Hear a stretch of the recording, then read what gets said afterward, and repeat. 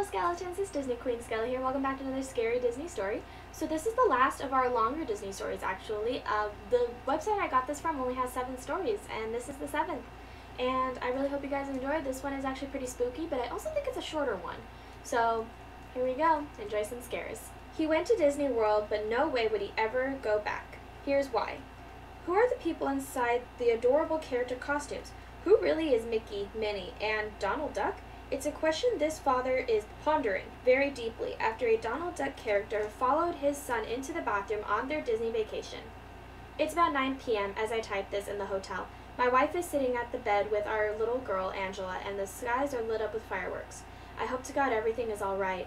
They told me to document the events of the day. It's better than sitting around, they said. So I'm going to tell you what happened. No sleep. Until I get the call. My family and I arrived at the airport about 7 a.m., and after a long night, I was relieved to know that we would be on the plane soon. I should have noticed it then, but kicking myself in the head isn't going to solve anything. Finding that man will. When we got onto the flight, my wife sat next to our daughter, and I sat next to our son, Chandler. The guy across from us looked at him and smiled. He angled back and laughed. How old is he? The man chuckled. He just turned 4, actually. We're taking him to Disney World for his birthday. The plane rumbled, and we fastened our seatbelts. Well, it just so happens, he rubbed his chin, and the brown hair on his head moved, that my wife is currently dragging me along to Disney World as well. The woman next to him slapped him playfully. The name's Darlene. I'm Xavier. And you, sir? Oh, I'm Gel. Nice to meet you, Xavier. And with that, the plane shot off to Florida. That's when I had my dream. Someone was speaking to me in a dark room. Usually when I have nightmares like this, I wake up at the first jump scare or gnarly face that pops up. Because they always pop up, and they always scare me. This time I was strapped down to the floor, and I could hear a door open. No light escaped, but the footsteps were loud like rhinos. The floor started moving, and I was strapped into a chair now. Suddenly a rush of air hit me, and a child's scream flew past my ear. When the air stopped moving, I woke up and the plane landed. But the couple was gone, probably because I was the last one there along with my family who had been trying to wake me up. I apologized when we got to Disney World in no time. We hit the water park first, much to Angie's dismay. She adores the park characters, and they didn't normally show up there. A crazy chance it was that Donald Duck showed up then, in swimsuit gear and goggles. Our kids went ecstatic when he asked if they wanted to go swimming, and we obliged. But I went with them nonetheless. Afterwards, we went to the bathrooms to clean up, and that's when it happened. I came out first, and then I saw Donald Duck come in. I shrugged and laughed. Must have been an emergency. 10 minutes later, my son still hasn't come out. I went into the bathroom and checked the stalls. They were empty. Every stall was empty, entirely devoid of people. Jane, I ran outside hoping my wife had him, but she was sitting outside with Angie. Where's Chandler? I saw him go into the bathroom. Wasn't he with you? She asked. Wait, who was in there with you? How many others were in there? Come to think of it, it was just me and Donald Duck. My face paled. We gotta find him, now.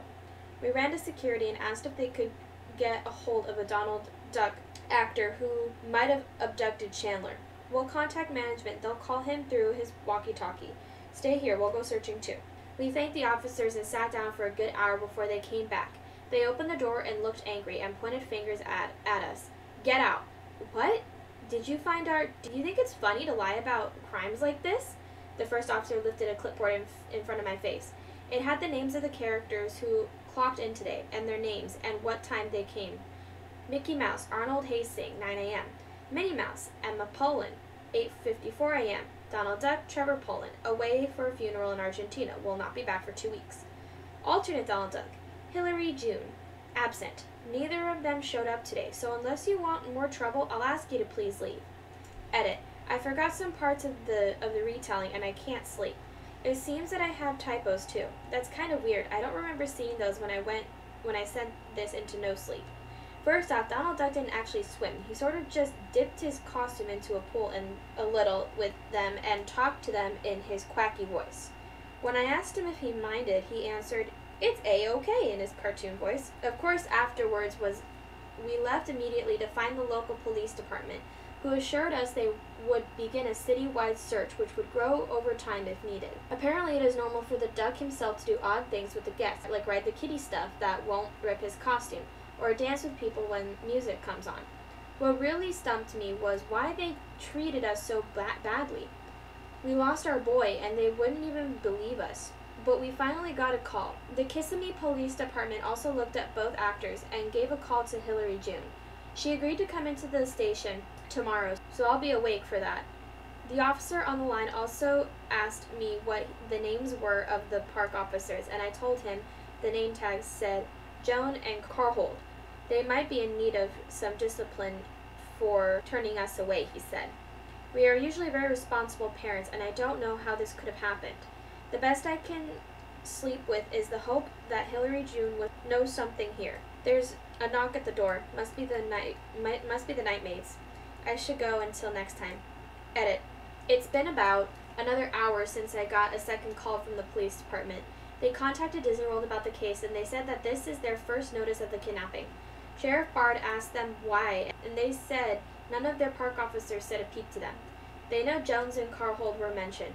Both Disney World and the police station looked into their names, and it turns out that they both of them are employed at Universal Studios. They had quit their jobs at Disney months ago. Their boss could vouch for them. I don't know what's going on anymore. I just want him home. Please, if there is a God, please bring my boy home to me. Though this is one of the shorter stories I've touched on, I think it's also one of the saddest. Because, I mean, one, you got some guy who was going to Disney World with his wife, suddenly interested in their son. Two, you have a Donald Duck costume kidnapper. And three, you have two officers who weren't even working there for months, that they worked at Universal Studios. So why are they there? This is definitely one of the more interesting stories. It's definitely a head scratcher for me, if you want my opinion. However, I do feel bad for this guy. I don't know when this was posted, but I hope at some point he actually got some clarity and maybe his son got returned to him, or I don't know what's going on.